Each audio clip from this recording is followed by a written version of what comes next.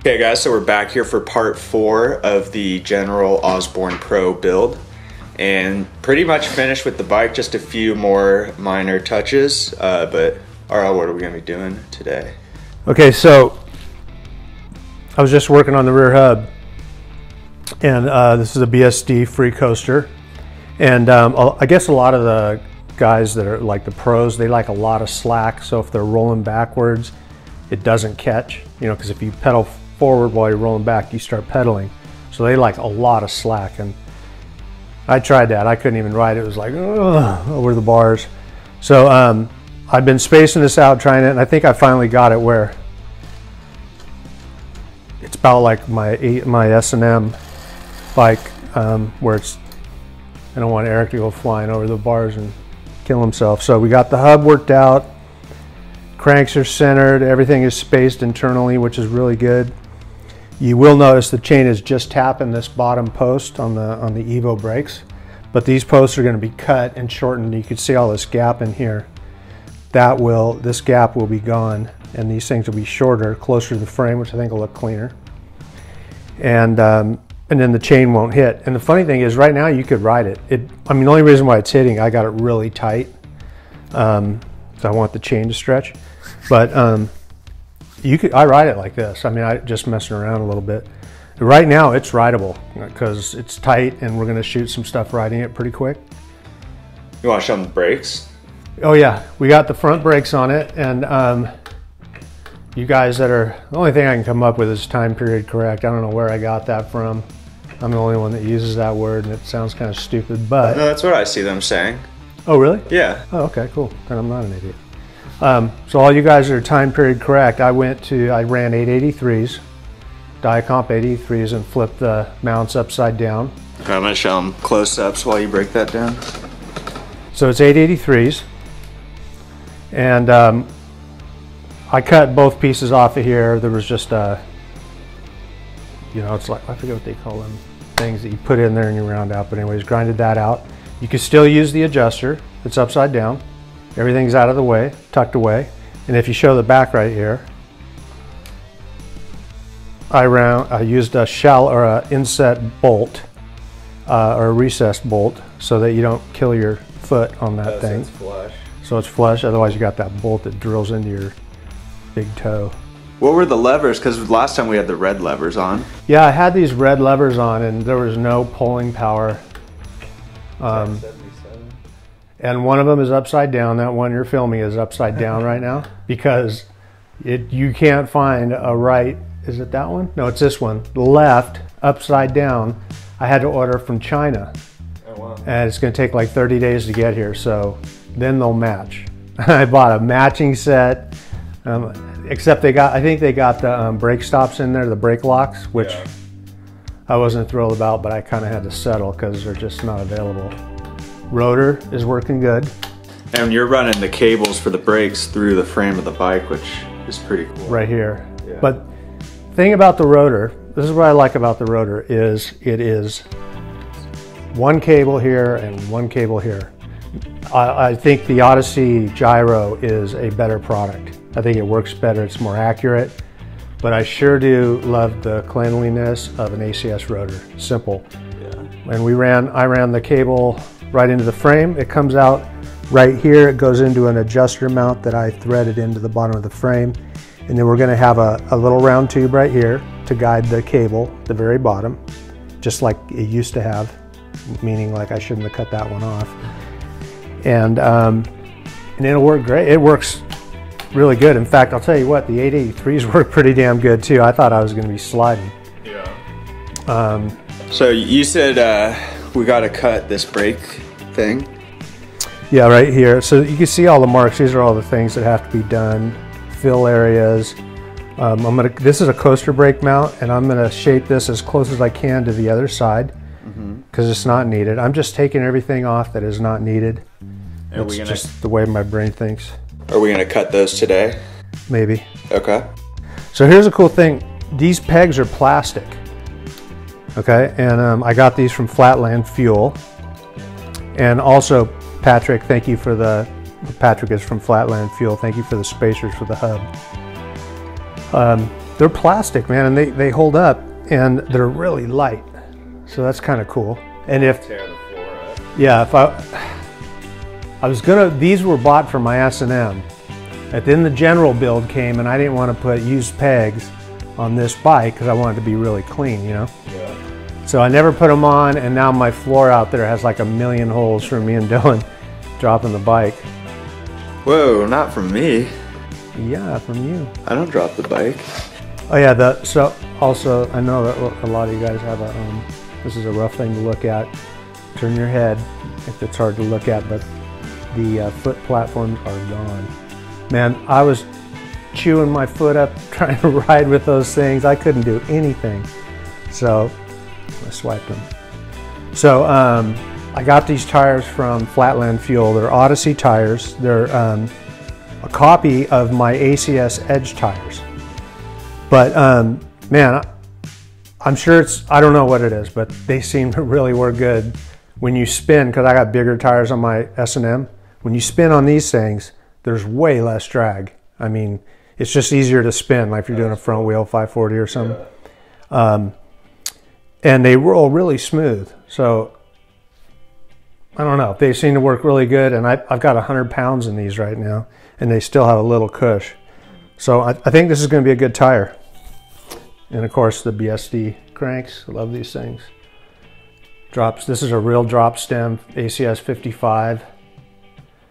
And didn't cut the fork holes out.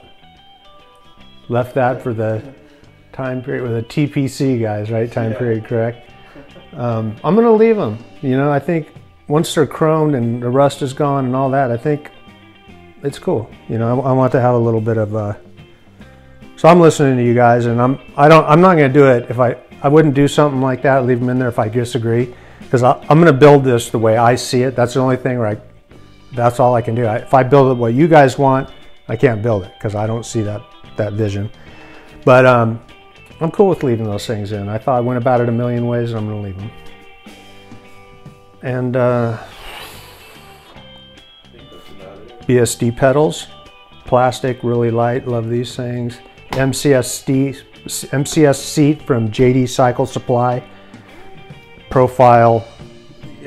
You know, you hear all these great things about Profile. And then, of course, they have the smallest clamp. It's like the thinnest clamp for a seat post, right? And I had all these big ones, beefy bolts, because I felt power, man. I want that thing. Don't want it to move. So I put this little thing on there, and with like 2 turns, it was tight. I was like, man, there's something to be said about engineering and Profile. This is my first experience with them, except for the cranks that are going on your bike. So I'm starting to get into that little Profile trip. So that's it on this. Oh, these are standard bars from Rick Molinterno. These things are great, man. I love the big crossbar, and I love seeing the welds too. I think that's the whole thing, man. All right. Well. Oh, sorry. I gotta cover these guys, man, because these guys are giving us parts, and that's pretty cool. I wouldn't be able to do this if they weren't pulling us apart. But these wheels, these are BSD wheels, BSD Freecoaster. We got black spokes, chrome rims. They laced them up special for us, and JD Cycle Supply BSD Etnies. SE Racing now is giving us big bikes. Flatland Fuel. Okay, so we'll be back for the cutting of the brake.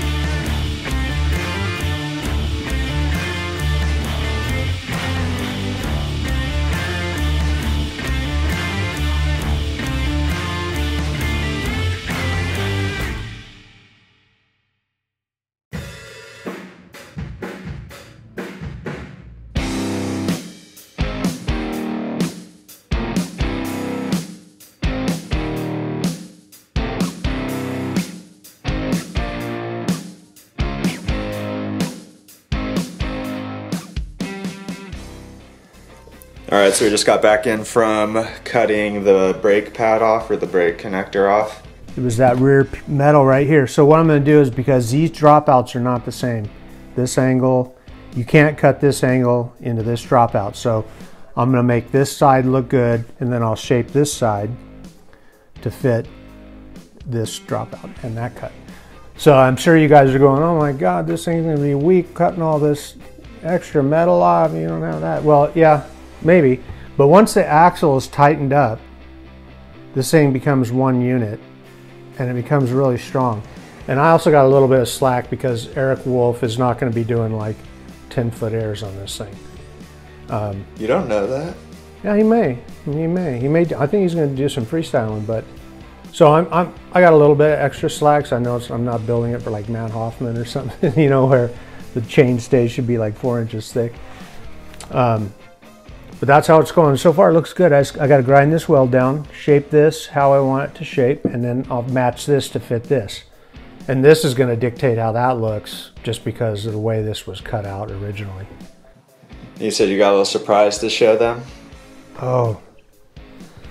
Yeah. Well, this is the, should we put up a warning? Are you going to put a warning? Hold the bag up for them.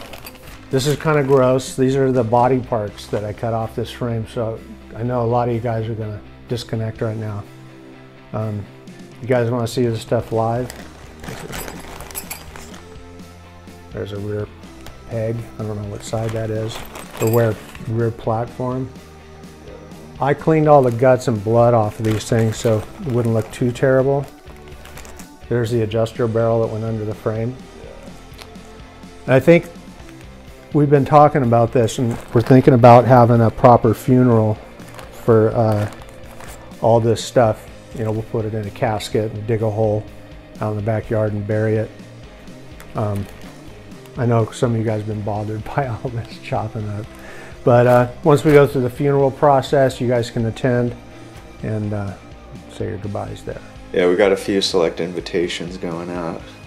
Yeah, like 3. Me, you, and Pat. I'm wearing a black t-shirt, black sunglasses, and someone's got to wear a veil. Yeah. Mike Carmody said he would do the sermon. Oh yeah. Yeah. There you go. Well, I think he did. You'll probably wear a veil for it. No, I talked to Mark Riley. He said he would talk to Mike. So we'll have an actual real church-going guy that's a cool guy. Mark and Mike, very cool guys. And that's about it. Yeah, so that wraps up part 4 of the general Osborn Pro build. Oh, and we have the female Etnies shoes. We've hired a model. Yeah, she's expensive, but we're really going all out for you guys. And she's going to wear her leopard skin Etnies shoes on a big bike. Coming soon. Coming soon.